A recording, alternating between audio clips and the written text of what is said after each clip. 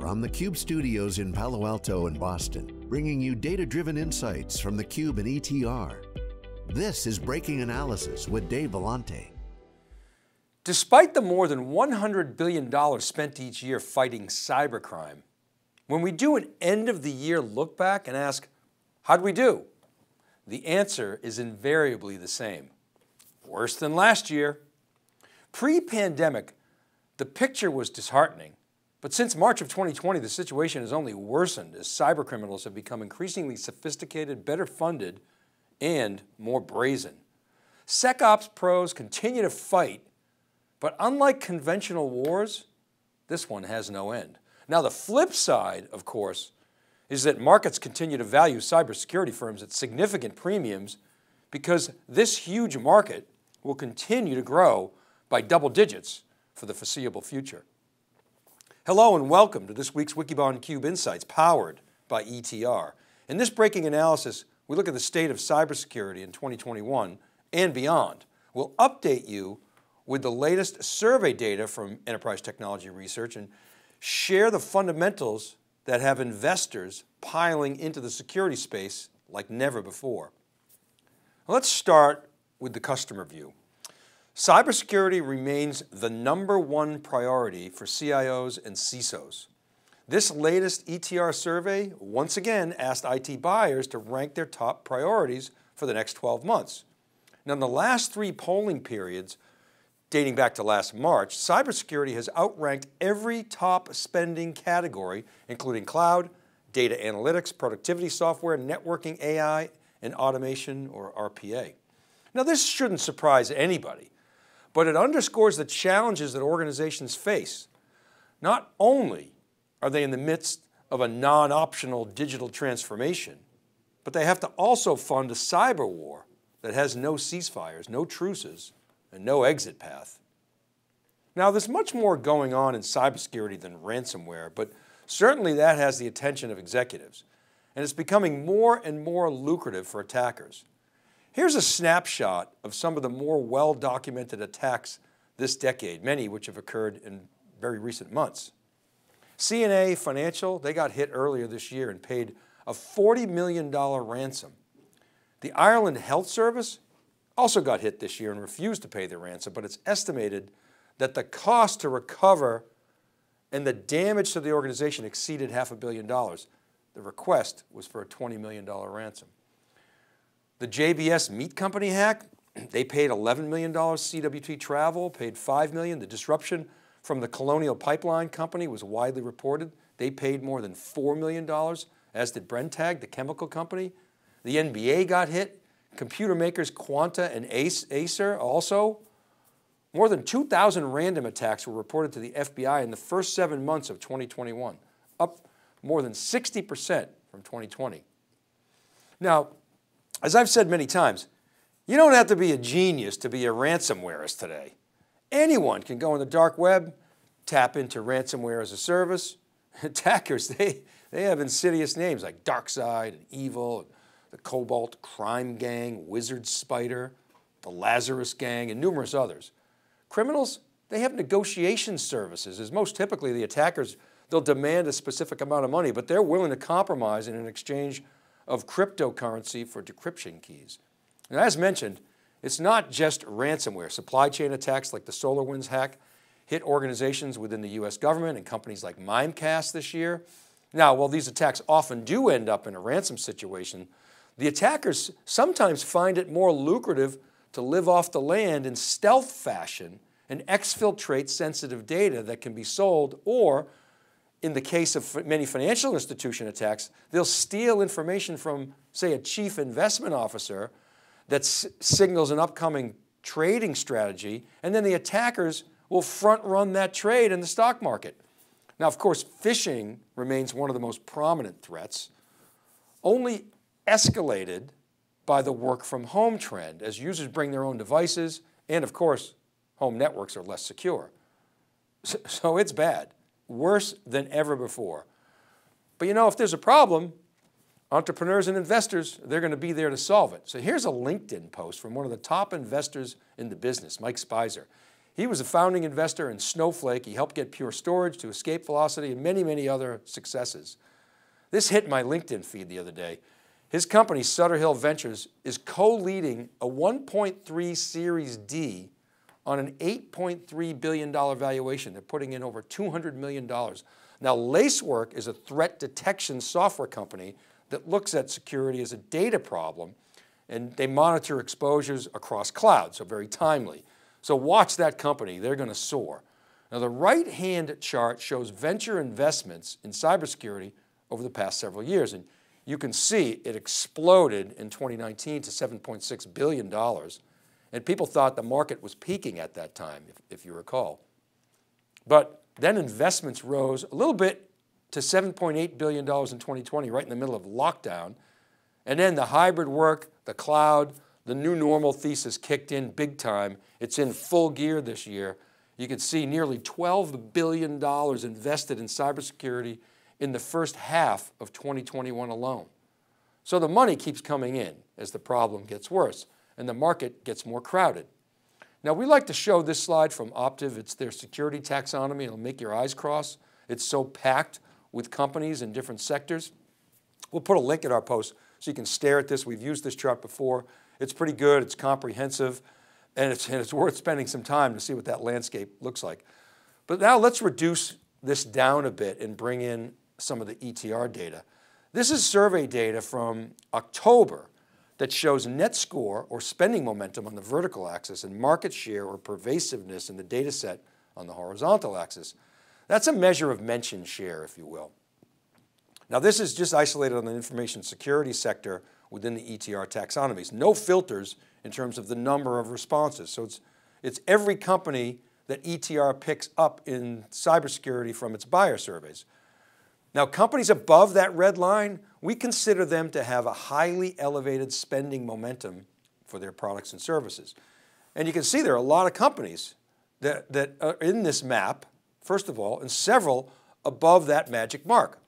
So you can see the momentum of Microsoft and Palo Alto. That's most impressive because of their size, their pervasiveness in the study. Cisco and Splunk are also quite prominent. They don't have as much spending momentum, but they're pretty respectable. And you can see the companies that have been real movers in this market that we've been reporting on for a while. Okta, CrowdStrike, Zscaler, CyberArk, SailPoint, Auth0, all companies that we've extensively covered in previous breaking analysis episodes as the up-and-comers. And isn't it interesting that Datadog is now showing up in the vertical axis? You see that on the left-hand side up high. They're becoming more and more competitive to Splunk in this space as an alternative. And lines are blurring between observability, log analytics, security, and as we previously reported, even backup and recovery. But now, let's simplify this picture a bit more and filter down a little bit further. This chart shows the same XY view, same data construct and framework, but we required more than 100 responses to hit the chart. So the companies, they have to have a notable market presence in the ETR survey. You know, it's perhaps a bit less crowded, but still very packed, isn't it?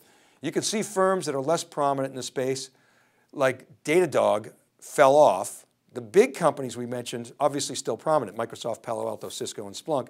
And then those with real momentum, they stand out a little bit. They're somewhat smaller, but they're gaining traction in the market as we felt they would. Okta and Auth0, which Okta acquired, as we reported on earlier this year, both showing strength, as are CrowdStrike, Zscaler, CyberArk, which does identity in competition with Okta, and SentinelOne, which went public mid this year. The company, SentinelOne, uses AI to do threat detection and has been doing quite well. SailPoint and Proofpoint are right on that red elevated line, and then there's a big pack in the middle. Look, this is not an easy market to track. It's virtually every company plays in security. Look, AWS has some of the most advanced security in the business, but they're not in the chart specifically. But you see Microsoft is, because much of AWS's security is built into services. Amazon customers heavily rely on the Amazon ecosystem, which is in the Amazon marketplace for security products. And often they associate their security spend with those partners and not necessarily Amazon. And you'll see networking companies, you see right there like Juniper in the bottom there, in the ETR data set, and players like VMware in the middle of the pack, they've been really acquisitive, for example, with Carbon Black. And of course, you got a lot of legacy players like McAfee and RSA and IBM. Look, virtually every company has a security story, and that will only become more common in the coming years. Now here's another look at the ETR data. It's in the raw form, but it'll give you a sense of two things. One is how the data from the previous chart is plotted, and two, it gives you a time series of the data.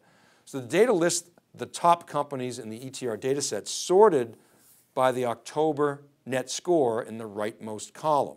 Again, that measures spending momentum. So to make the cut here, you had to have more than 100 mentions, which is shown on the left-hand side of the chart as shared N, i.e. that's shared accounts in the data set. And you can track the data from last October, July of this year, and the most recent October 2021 survey. So we, again, drew that red line just about at the 40% net score mark, and coincidentally, there are 10 companies that are over that figure, over that bar. We sometimes call out the 4-star companies. We give 4 stars to those companies that both are in the top 10 in spending momentum and the top in prominence or shared in the data set. So some of these 10 would fit into that profile by that methodology, specifically Microsoft, Okta, CrowdStrike, and Palo Alto Networks. They would be the 4-star companies. Now a couple of other things to point out here. DDoS attacks, they're still relevant and they're a real threat. So a company like Cloudflare, which is just above that red line, they play in that space. Now we've also shaded the companies in the fat middle. A lot of these companies like Cisco and Splunk, for example, they're major players in the security space with very strong offerings and customer affinity. We sometimes give them 2 stars. So this is what makes this market so interesting. Yeah, it's not like the high-end disk array market where literally every vendor in the Gartner Magic Quadrant is up in the right, okay? And there's only 4 or 5, 6 vendors there. This market is diverse with many, many segments and subsegments, and it's such a vital space. And there's so many holes to fill with an ever-changing threat landscape as we've seen in the last 2 years. So this is in part what makes it such a good market for investors.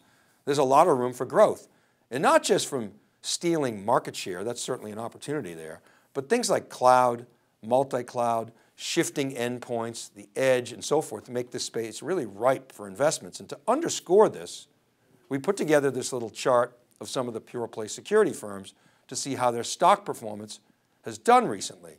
So you can see that here. You know, it's a little hard to read, but it's not hard to see that Okta, CrowdStrike, Zscaler on the left have been big movers. These charts, where possible, all show a crosshair starting at the lockdown last year. The only exception is Sentinel-1, which IPO'd mid this year. So that's the point, March 2020, when the whole world changed and security priorities really started to shift to accommodate the work from home. But it's quite obvious that since the pandemic, these 6 companies have been on a tear for the fundamental reason that hybrid work has created a shift in spending priorities for CISOs. No longer are organizations just spending on hardening a perimeter. That perimeter has been blown away. The network is flattening. Work is what you do. It's no longer a place. As such, threats are on the rise, and cloud, endpoint security, identity access tools, they've become increasingly vital, and the vendors who provide them are on the rise. So it's no surprise that the players that we've listed here, which play quite prominently in those markets, are all on fire. So now in summary, I want to stress that while the picture is sometimes discouraging, the entire world is becoming more and more tuned in to the cyber threat. And that's a good thing. Money is pouring in. Look, technology got us into this problem, and technology is a defensive weapon that will help us continue this fight. But it's going to take more than technology. And I want to share something. We get dozens and dozens of inbounds this time of the year because we do an annual predictions post. So folks, they want to help us out. So now most of the inbounds and the predictions that we get, they're just kind of observations or frankly non-predictions that can't really be measured as like, were you right or were you wrong? So for the most part, I like predictions that are binary. For example, last December, we predicted that IT spending in 2021 would rebound and grow at 4% relative to 2020. Well, it did rebound, but that prediction really wasn't as accurate as I'd like. It was frankly wrong. We think it's actually, the market's going to actually grow, spending's going to grow more like 7% this year. Not to worry, plenty of our predictions came true, but we'll leave that for another day. At any rate, I got an email from Dean Fisk of Fisk Partners. It's a PR firm representing an individual named Lyndon Brown, who's Chief Strategy Officer of Pondurance. Pondurance is a security consultancy. And the email had the standard, hey, in case you're working on a predictions post this year end, blah, blah, blah. But instead of sharing with me a bunch of non-predictions, the note said, here are some trends in cybersecurity that might be worth thinking about. And there were a few predictions sprinkled in there, but I wanted to call out a couple of the comments from Lyndon Brown, whom I don't know, I never met the guy, but I really thought his trends were spot on. The first was a stat I'll share, that the United Nations reports cybercrime is up 600% due to the pandemic, as if I couldn't feel worse already. His first point, though, was that the hybrid workplace will be the new frontier for cyber. Yes, we totally agree. There are permanent shifts taking place, and we actually predicted that last year, but he further cited that many companies went from zero to full digital transformation overnight, and many are still on that journey. And his point is that hybrid work is going to require a complete overhaul of how we think about security. We think this is very true. Now, the other point that stood out is that governments are going to crack down on this behavior. And we've seen this where cybercriminals have had their critical infrastructure dismantled by governments. No doubt the US government has the capabilities to do so and is very much focused on this issue.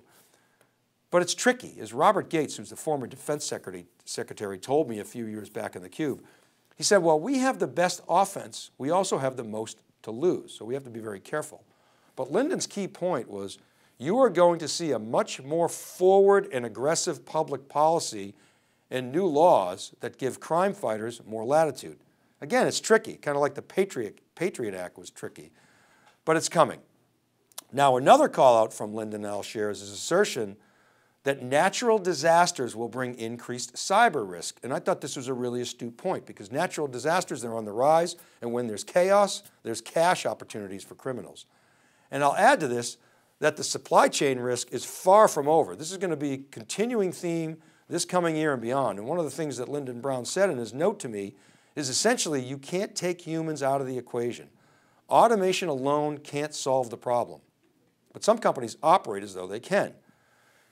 Just as bad human behavior can trump good security, good human education and behavior is going to be a key weapon in this endless war. Now, the last point is, we're going to see continued escalation. Government crackdowns are going to bring retaliation, and to Gates's point, the US has a lot at stake. So expect insurance premiums are going to go through the roof. That's assuming you can even get cyber insurance. And so we got to hope for the best, but for sure, we have to plan for the worst, because it's coming. Deploy technology aggressively, but people and process will ultimately be the other ingredients that allow us to live to battle for another day. Okay, that's a wrap for today. Remember, these episodes, they're all available as podcasts wherever you listen. Just search Breaking Analysis Podcast. Check out ETR's website at etr.plus. We also publish a full report every week on wikibon.com and siliconangle.com. You can get in touch, email me at david.vellante@siliconangle.com, or you can DM me at dvellante, comment on our LinkedIn posts. This is Dave Vellante for theCUBE Insights, powered by ETR. Have a great week, everybody. Stay safe, be well, and we'll see you next time.